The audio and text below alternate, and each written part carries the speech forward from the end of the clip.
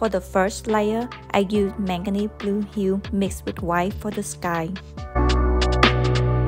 For the second layer, I applied phthalo blue and white, but I wasn't satisfied with the outcome.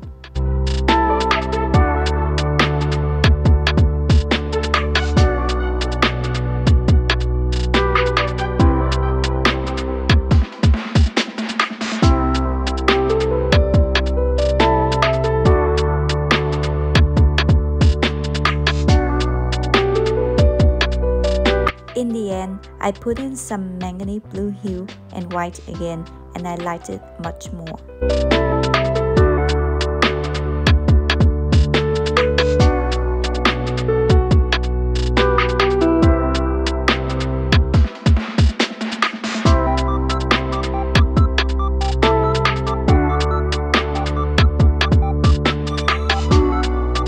I missed recording the cloud painting process. Essentially, I apply medium and cool grays at the base, then layer white on top. In previous paintings, the ocean appeared too blue and cold. This time, I used various blue mixed with plenty of gray. As always, I aim to make the ocean at the horizon look darker than the rest.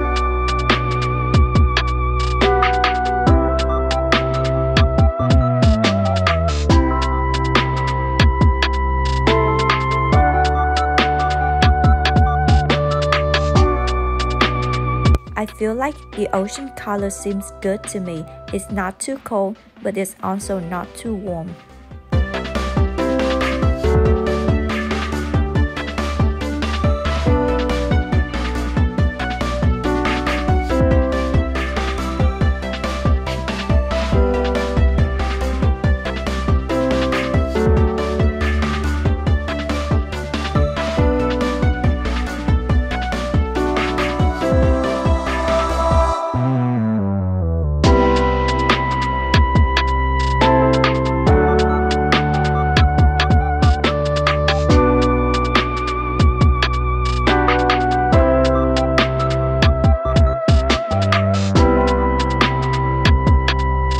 Before, when painting rocks and cliffs, I made the mistakes of using light color too soon. This time, I took my time to apply the darkest shades on the cliffs first. Then I gradually filled in lighter shades without blending them.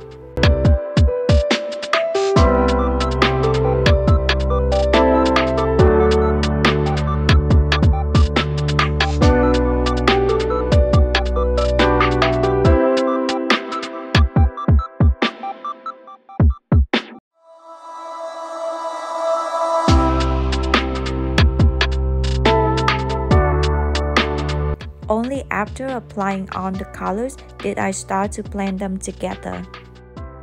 I followed the same approach for the smaller clips. Getting the values right is crucial here. The big clip is shaded and has darker values, while the smaller clips are in direct sunlight and have lighter values.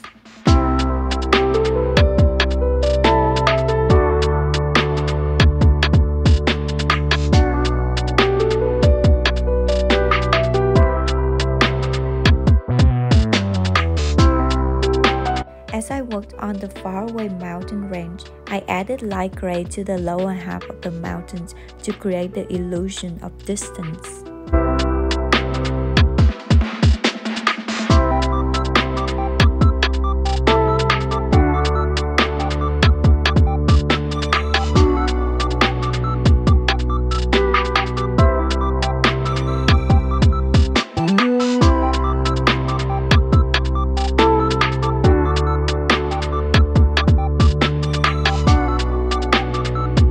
I mixed greens with red and alizarin permanent, then with paint thinner to paint the large bottom canvas area.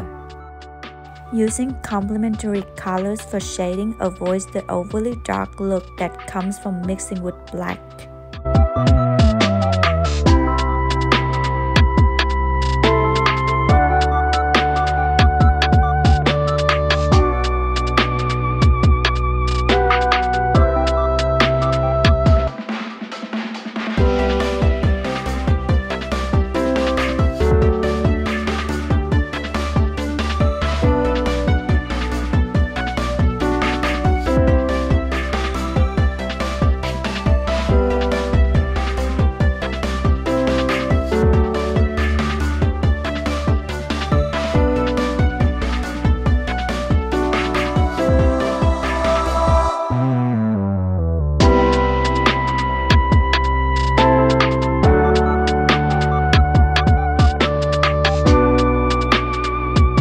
added some texture to the ocean to avoid it looking too uniform.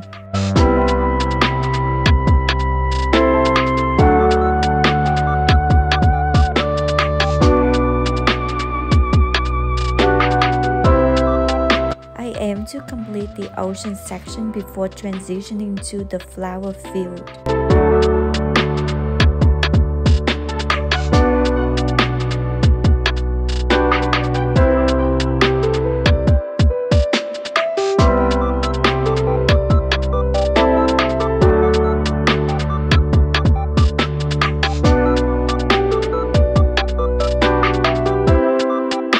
I use a fan brush to apply a dark green shade first, followed by lighter green shade.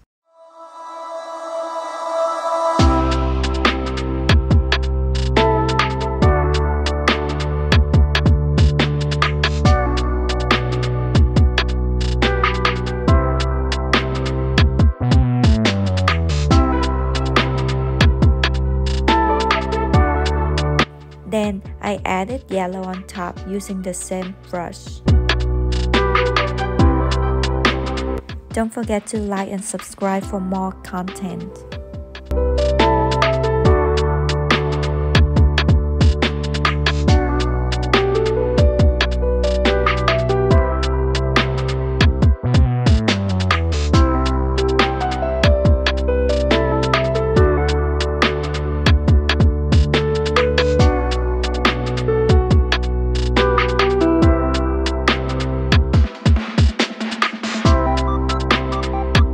Here, I use light gray to paint lights, making it look like there are small grass or straw bits catching the light.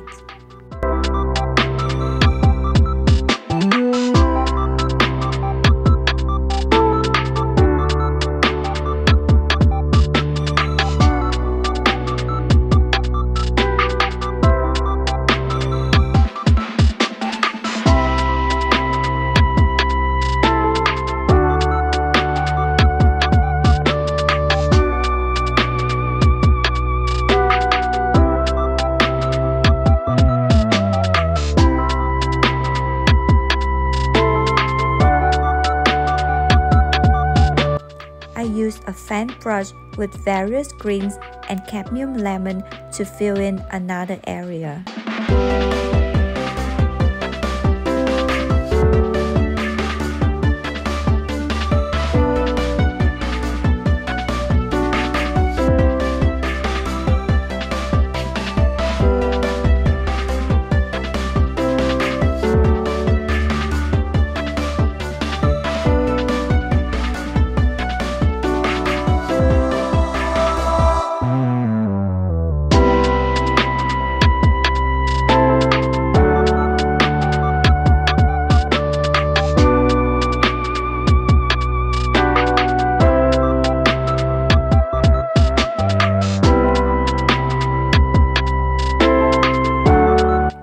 The stems and leaves of the white flowers to the bottom section.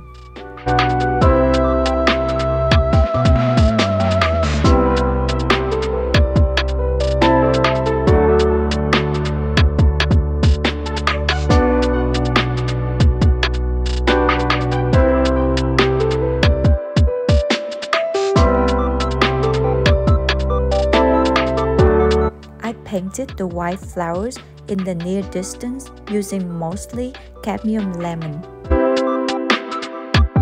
I opted for bright yellow because these flowers are in direct sunlight.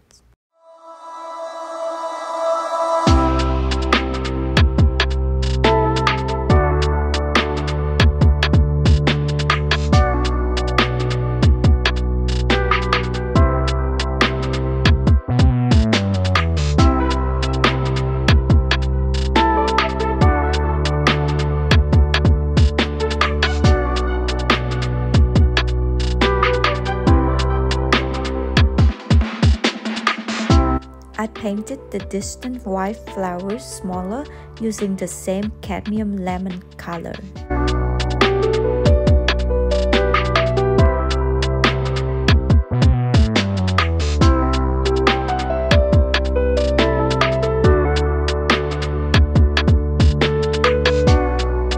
The lower white flowers are smaller and darker because they were hidden in the bush.